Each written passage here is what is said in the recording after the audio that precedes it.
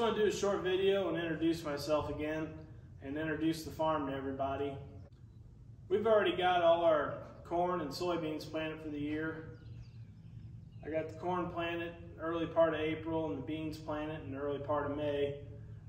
Corn's not looking too great around here, and it's due to a few issues. A lot of it's got to do with the drought. Soybeans are looking decent, even with the minimal amount of rain we've gotten so far this year. I'll make another video here in a day or two and give you an update on the corn and the soybeans and what's going on with them. I know it's been a minute since I made any YouTube videos. I took a little bit of time off, had some things going on. I don't think I ever properly introduced myself on YouTube. I'm Jake, or I go by the Second Shift Farmer. The story behind the Second Shift Farmer is I work full-time during the day, come home in the evenings, weekends, and farm. So I'm 4th generation or 7th generation, just depends how you look at it. I'm 4th generation with my family.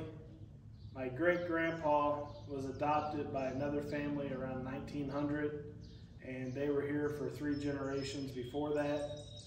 And when the last generation of that family died, they left it all to my grandpa. So 7th, 4th, I'm not sure what you would call it. We're just a small farm here in Missouri, roughly 120 acres. It's been about the same size the whole time. It was probably around 70 acres up until the mid-90s, and then we bought some ground across the road. That's a whole story in itself. I'm not sure if I'll share it or not, because we recently just had to buy that farm back last year. I don't really want to go into too many details about that right now. Basically, I'm just going to go ahead and, make some YouTube videos of us farming. If you find it interesting, great. If not, that's great too. I tried the videos before and it seemed like everybody kind of liked them. I kind of just gave up on it. But I'd like to teach people, what goes on a farm. We have the bigger channels out there and they do a great job of showing everything that goes on. So I'm thinking as a smaller farm, you can just compare the differences between us and the larger farms.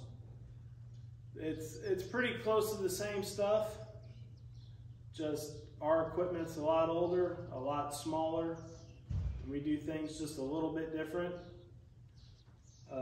Other than that, hopefully you guys enjoy the videos. Thanks for watching. Be sure to like and subscribe, and head over to TikTok and check out my TikTok channel.